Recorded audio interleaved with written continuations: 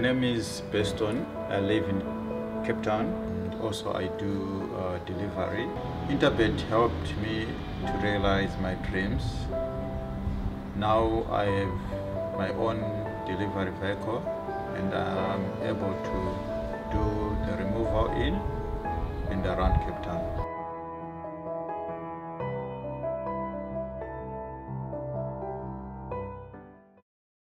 On to race number 8, which is over 1,000 meters. In race number 8, I'm going to give my selections early on. I'm going to go with number 3, Trade War, as my narrow first selection. And then we've got number 4, Philly Spiel, number 6, Bless Me Fred, and then it's very wide open after that. I do suggest throwing in number 5, Impartial. I believe 1,000 meters, this could be the springer in the pack. But let's get on to Trade War, when winning last time out, beating Gimme a Rainbow by a short head, and then we'll hear from Michael Roberts what he has to say. Happy Wanderer, Trade War, Slimiani, and Lord Wiley on the right-hand side. Quest for the best, Trade War becomes a runner. Slimiani, Lord Wiley on the outside, and Gimme a Rainbow sneaks through at the rail. Trade War now, down the inside, Gimme a Rainbow. Trade War and Gimme a Rainbow, there's nothing between the two of them. Gimme a Rainbow, Trade War, I'm not going to split them. Gimme a Rainbow on the inside, Trade War nearest us. Very well. You know, he's in a good space, he's working nicely, and I expect a nice run from him. Yes, he's, yeah, he was a tad unlucky last time. You know, he got squeezed and, you know, sluggies at the gates, but he's also in a good space. You know, I must say, you know, I think my horses in this race, all 3 of them, you know, are very competitive.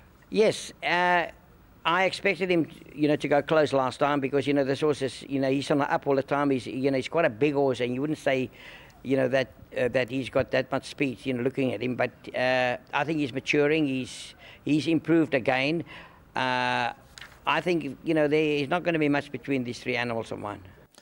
There you heard from the respective trainer Michael Roberts about the horses, and even he's not quite sure which is going to be the right one on the day, Warren, so it's quite interesting.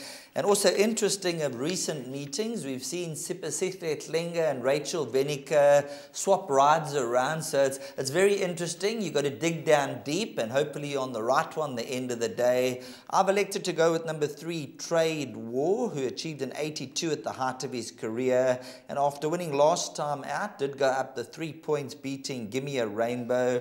Penultimate run was beaten a short head by Cavalieri. So I'm going to go with number 3, Trade War, as my first selection. And then if you're looking for the roughie, I think number 5, Impartial, back to 1,000 meters. Just let this one rip, and hopefully the fast forward button's on full go. 52 kilograms on his back. He certainly could keep going, Impartial. It's a race that you know, I'm not wild about anything, to be quite frank with you, in the 8th race, but of course we're going to get involved and we'll take quartets and we'll certainly play. We don't let a race go.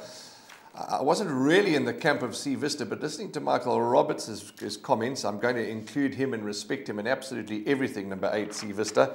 My first choice is Bless Me Fred, but with no confidence at all. So you and I are a little different here, but that's great because it's about difference of opinion, and it's a tough race. But pushed in a corner, Bless Me Fred. There we go, number 6, Bless Me Fred for Warren. I like a little bit of number 3, Trade War. The value could be number 5, Impartial. Number 2, Flying the Star from the Corinne Bestel stable. Absolutely loves the course, so you've got to throw in number 2, Flying the Star. And then number 8, Sea Vista. Now, when you look at this individual and the profile, comes with a book of excuses, and it would be no surprise to see Michael Roberts run 1st, 2nd, and 3rd in race number 8.